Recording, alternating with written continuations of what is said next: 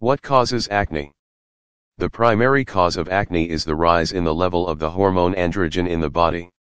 Androgen levels rise around the age of adolescence. Androgen activates the sebaceous, oil, glands under the skin and makes them grow bigger and produce excess oil. The hair follicles get plugged with this oil and dead skin cells, giving the bacteria a chance to thrive and cause acne. Many factors can trigger acne or make them worse. Stress triggers acne.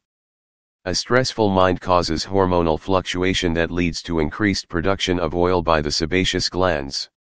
The result is an acne breakout. Dietary factors: dairy, bread, chips and chocolates. Oil-based skin cosmetics. Lack of sleep. Inadequate sleep is linked to acne, though it is not directly a cause.